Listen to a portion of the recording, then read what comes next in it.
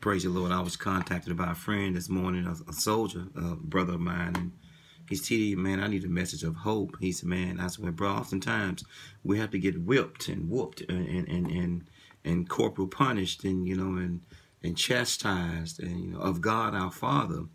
And the message of hope that I can give, I must first give you the cause and effect. I mean, all the hateful memes, all the racism, the fighting, the antisocialism, the name calling, the back and forth, blaming the Democrats, blaming the Republicans, blaming Trump, blaming Obama, blaming Ford, blaming Carter, blaming Reagan, blaming this brother, that brother, this person with more money, that person with money. God has given mankind a timeout. I know he is sick and tired of us, because earth is God's TV. And I can ask the question, what channel is your life on? But think about it.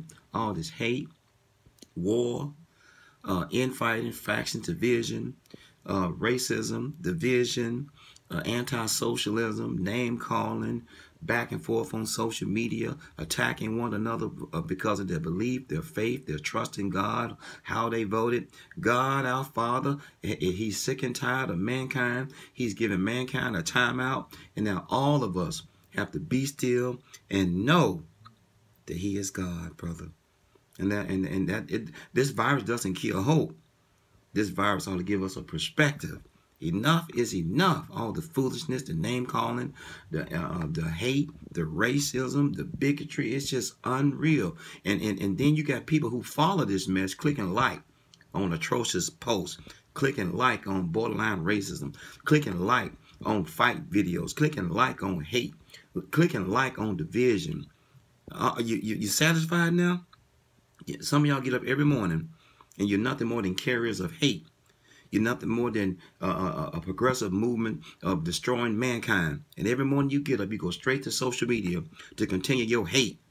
And people that follow you. It's not a cult. Heaven's Gate, Gynecologist Tragedies, Charles Manson. A lot of people got out, Branch Davidians. A lot of people get out of cults. It's not a cult. It's self-inflicted stupidity to hold on to somebody because of their hate and their rhetoric. Oh yeah, that's right. You tell them.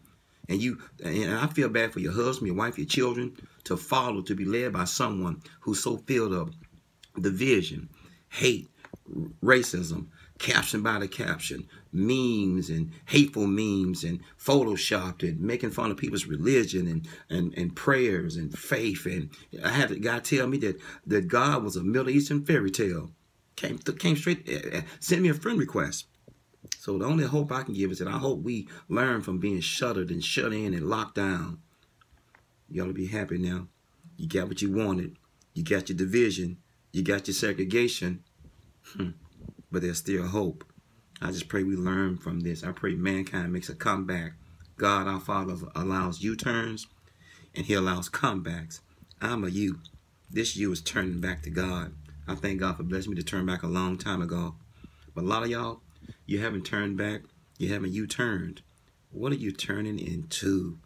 You got the nerve to talk about hope. Look what we have done to ourselves. This coronavirus is nothing more than hate. Absolute breathings of hate in the atmosphere. We've done it to ourselves. I just pray that we can make a comeback as a race. No, as a human being, as mankind. Peace. One.